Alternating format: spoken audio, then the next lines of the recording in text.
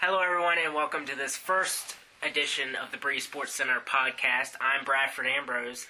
Alongside me, the usual suspects, Chase, Kiddy, and Wayne Epps Jr., sports editors. Now, guys, let's talk about men's basketball first. They're pretty hot.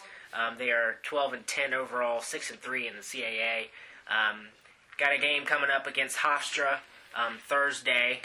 Hofstra is 5-15 and 2-5 in CAA. Let's talk about them, and then we can go on to JMU playing George Mason this coming Saturday. George Mason is up there in rank.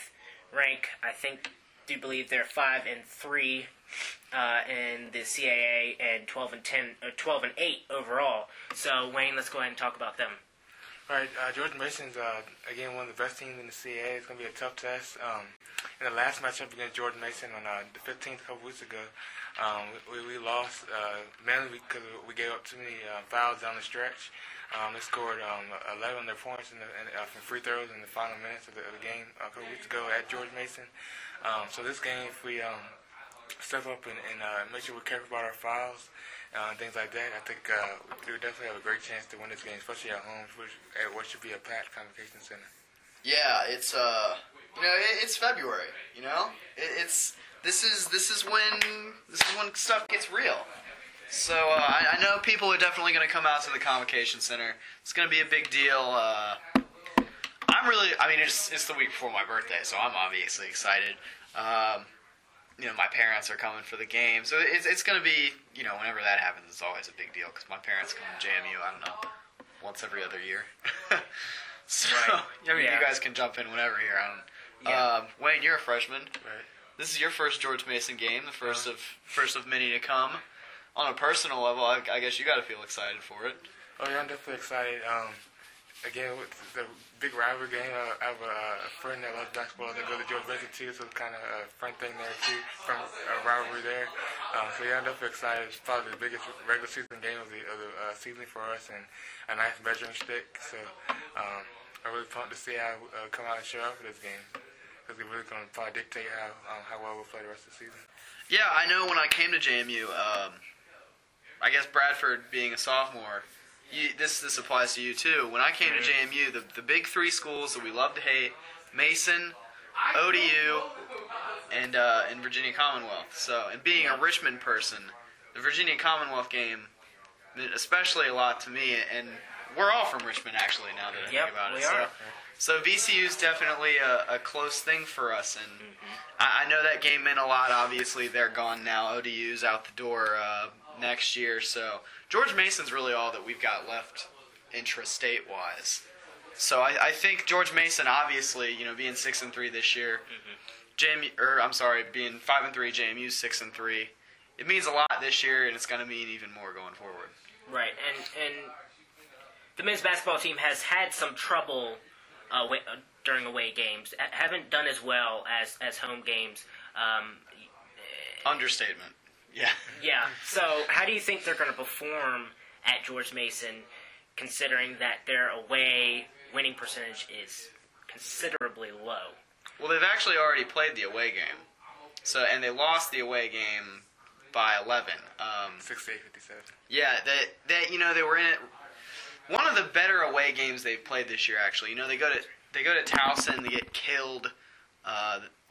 They lost to Georgia State, and granted, they had some troubles during that game, some roster concerns, but they really haven't played well at all on the road this year.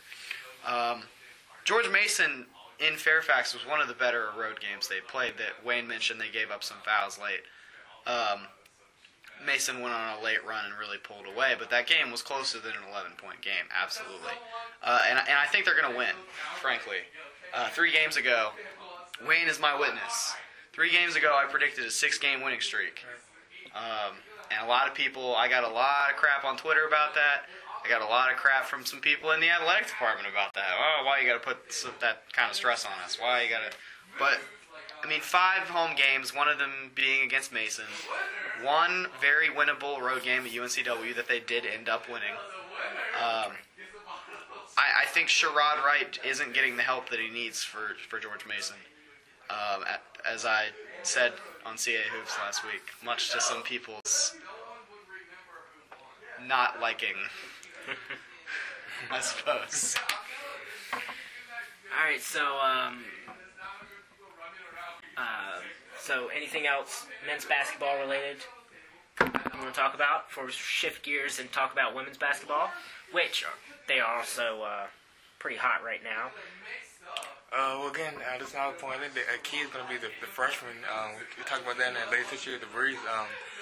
Ron Curry, Charles Cook, and Andre Nation, those three guards, they're going to be key. They were key in our latest one at home against ODU. So I think it's going to be they're going to be integral factors in the game. So again, we'll see how they match up against Gerard White, and it's going to be a major matchup. So again, we're excited for it. Yeah, I think the big thing, especially with Mason, the game coming up, I think Hofstra, frankly, I don't think that game will be close. I think you're looking at another UNCW type of blowout where they win by 27. You know, that's an insane margin to win by. So I'm not obviously saying, oh, they're going to go out and win by 30. Right. But I think it won't be close. I think the big difference now is the defense. You know, Matt Brady's been here 5 years, and he said something very striking in the postgame. If you were listening on Madazone Monday night at UNCW, Matt Brady got on the radio and said, you know, this is the first group of kids I've ever had that it's like they're buying in on defense finally. You know, I'm not an idiot. I know how to coach defense. This isn't magic. And I was like, wow, I can't believe that he said that. That's remarkable that a coach would say something like that. But you know, he's coaching for his job, and he's right. He's got a group that's really buying in on defense, and I think if you look at the metrics and the statistics recently, that's where the team has improved. They've been offensively kind of average the whole year. Right. So I think the defense is really what's stepping up, and it's what's going to win them some games down the stretch here. And that, Just want to add in a point. It's the defensive improvement has all been without Andre Semenov as well. He's been gone for about a month with the ankle injury, so they're fighting the ball defensively without him. So once they get him back, whenever they get him back, it's going to be a great group out there on the floor. So definitely looking forward to that. And I actually saw the other day Matt Brady is actually being considered as CAA Coach of the Year against two other coaches. So that was pretty striking to see. That he's in the hot seat. He's at the 5th year, end of his contract, trying to decide if they're going to renew, and he's being considered as Coach of the Year. Yeah, it's definitely something the JMU Athletic Department can't ignore, I feel like. A lot of people feel that Brady has at this point, with 10 games left in the season or whatever, you know, there's not a whole lot of things that he can do to save his job. He's kind of made his bed, and now he's just going to have to see where the athletic department falls. But stuff like that, late pushes, being considered for Coach of the Year, I think that's a big deal. And I hope personally, I hope that the JMU Athletic Department keeps Brady for a couple more years. But that's just me. Right. Okay. So now we're going to switch gears to women's basketball, also hot. Their overall record is 12-7. They are 6-1 in CAA, just one loss. And they played Hofstra, won against them 85-62. And their next game is Thursday against Towson away. Wayne, Chase, talk about their season so far and kind of looking ahead. Right, as you mentioned, they've been on a tear. They have a 5-game winning streak. They've just been blowing out opponents. Over the last 5 games, they outscore opponents by an average of 17.6 points. So it's been a crazy run that they've been on. This upcoming game against Towson should be another easy win for them. Towson has a 7-11 record, and they've only won 1 game in the CAA. They're 1-6. So I look forward to them to continue their winning streak for the next couple of games. After Towson, they'll be playing William and Mary. I think the toughest test for them coming up will be in February. February 10th, they have a game against Delaware, who's another top team in the CAA on the women's side. So they should be able to cruise the next couple of games. But again, it'll be like the George Mason game for the men's coming up this weekend. The Delaware game for the women in February is going to be a nice measuring stick for them to see where they really are at. So definitely look forward to that. Yeah, they are hotter than the sun right now. Really, yeah, they are on the roll. And it's really been, I feel like, an up and down season for them, especially the beginning. Nobody knew the kind of hole that the defensive hole that was going to be left by by Nikki Newman going out, but also by, forgive me, Coach Brooks, I cannot remember the name of the player that graduated last year, but they lost a really big defensive player who I'm going to remember in just a second. Yes. It's going to come to me. Yep, I remember. I can't think of her name. I know, it's bothering the crap out of me, but they lost a huge player in her, and just the defensive hole, they could not recover from it. Losing Nikki Newman, she's a big offensive piece. She spreads the floor a lot like Andrei Semenov does. It's very strange that they lost both of those players this year on each team. Mm-hmm. Kenny said at a postgame the other day, they've kind of formed this two-headed monster between Kenita Shepherd and Crystal Ross, two younger players that are well, what do you call in women's basketball a big man, a big woman? I guess they're kind of they're big power forward center type of players, kind of thing, yeah. And they switch out and they'll double team people and they've really stepped up the defensive presence. That Lauren Whitehurst, now that I remember her name. Lauren Whitehurst, that's her name. Yep. Great all-time JMU type of player. She's fantastic. Transferred from Boston College earlier in her career, and she was phenomenal. Mm-hmm. Broke the single-season blocks record. She was really, really great, and I don't think anybody imagined how big the hole was that she would leave. But they really struggled in the beginning of the year, and that's why their record looks like it does. They're 12-7 overall, but they are on a tear right now because they figured it out. Yeah, a lot of their losses came at the beginning. Absolutely. Of the season. At one point they were 3-6, and now they're 12-7. And people were really questioning, since they were so good last year, went on that WNIT run, and starting out 3-6, people kind of were scratching their heads, and I think Coach Brooks was scratching his head too, trying to figure out, what do we have to do to be a high caliber team like we were last year. And the amazing thing, the difference between men's and women's basketball at JMU is that the men are they're built very unorthodox. They've got a bunch of specialists. AJ Davis is a dunk master, and Devon Moore is sort of like this gritty veteran guy, and Rayshawn Goins is a grinder in the paint. They've got all these guys that have all these different roles. Whereas the women's team is built much more like a traditional powerhouse. They have an elite point guard, an elite shooter, and then they get one big contribution from somebody that changes every night. Yeah. And now they have that defensive player that was really great, Nikki, but she's gone now.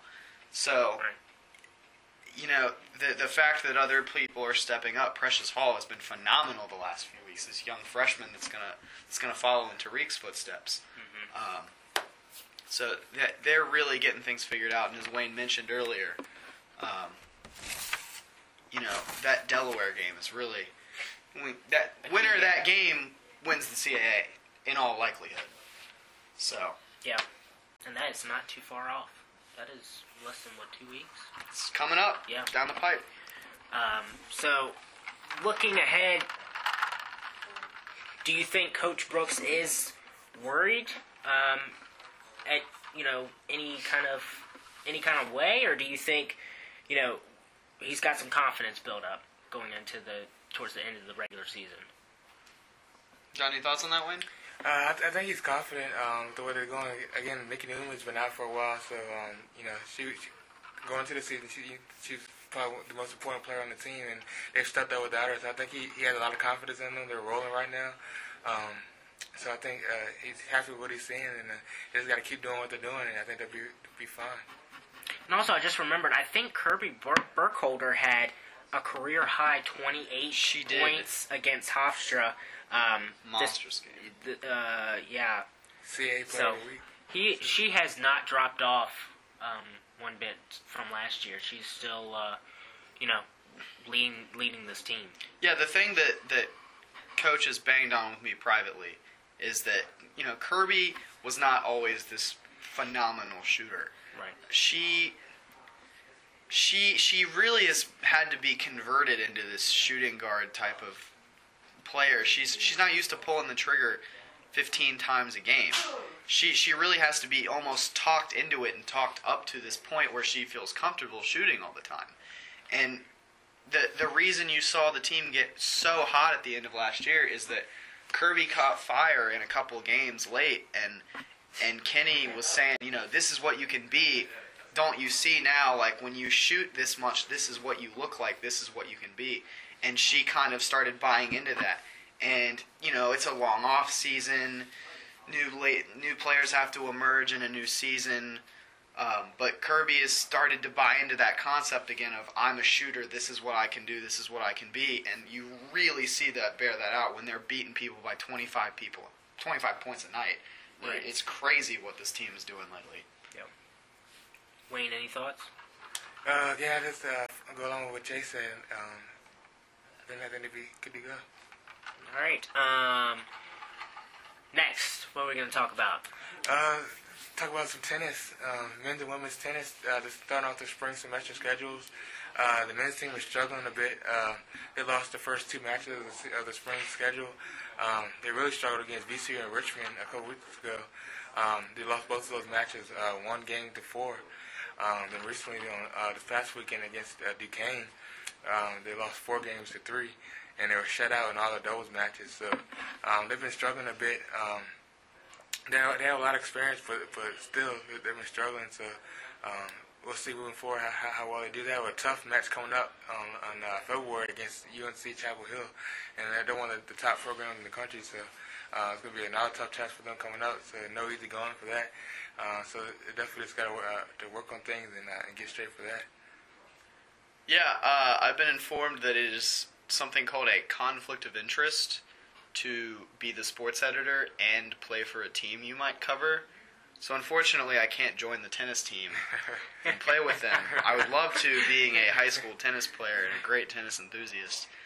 Plus, I too think that I could have a wristwatch named after me like Roger Federer. All right. But, okay. Anyway, Good old Chase. Yeah, well, I got to get one crazy thing in a podcast is what I'm aiming for. So, hey, Rolex, the Kiddy timepiece. Make it happen. All right, so the men may be struggling with the women. They're on a roll so far. They had their first match this past weekend on Sunday, and they just pretty much destroyed George Mason. They shut them out 5-0. So they're looking really good. They have the next match coming up here against University of North Carolina Wilmington. That team is struggling in their fall schedule, so that should be another win for them. So it's one bright spot with the tennis program right there. So hopefully the women can rub off a little bit on the men's moving forward. All right, any last thoughts, guys, before we close out this first edition? Go Dukes. Yeah. All right, so you can catch highlights and post-game reaction of the men's basketball game Thursday and Saturday on breezejmu.org, also in the paper. We write things. Anything else you want to let the listeners know about coming up in the Breeze in the sports section? I've got a birthday coming up. Baseball preview, pick that up Thursday issue of the Breeze. Absolutely. That Baseball picked to finish in the top half of the conference. Stephen Prophet has more at 5. All right, and actually before we go, Super Bowl picks. Super Bowl picks. Wayne, I'm going to let you go first. I have to go with the Ravens here.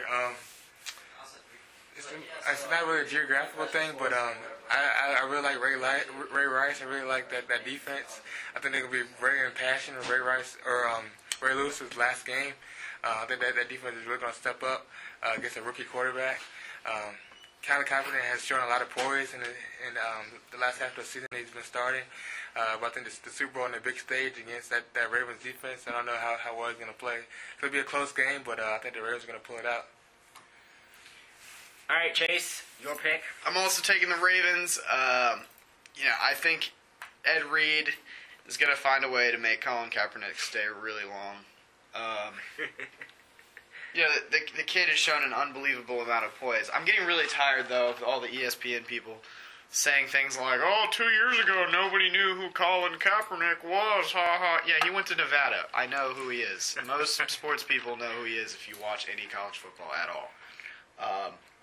Set records there. So. Yeah, he was phenomenal at Nevada. He beat Boise State. Evidently, they're good. Supposedly. Supposedly. I have no further comment on that. Yeah, I think the Ravens. I think everything that Wayne said is true. I think they're going to play inspired for Ray Lewis. I've always liked Ray Rice, being a big West Virginia fan. I always watched West Virginia Rutgers games back when Pat White was big in college football, and I always remember thinking, man, Rutgers is terrible, but that Ray Rice kid's pretty good. And you know, that now he is one of the best running backs in the NFL. I think there's too many weapons. Everybody wants to talk about, you know, the tight end for the 49ers and some of the receivers. You know, they're good, but Torrey Smith is just as good. I hate that Joe Flacco went to Delaware, because I really don't like Delaware, being a James Madison soon-to-be alumni. But I like the Ravens. I think the Ravens take it. All right. Thanks, guys. Thanks for listening. This has been the first edition of the Bree Sports Center podcast.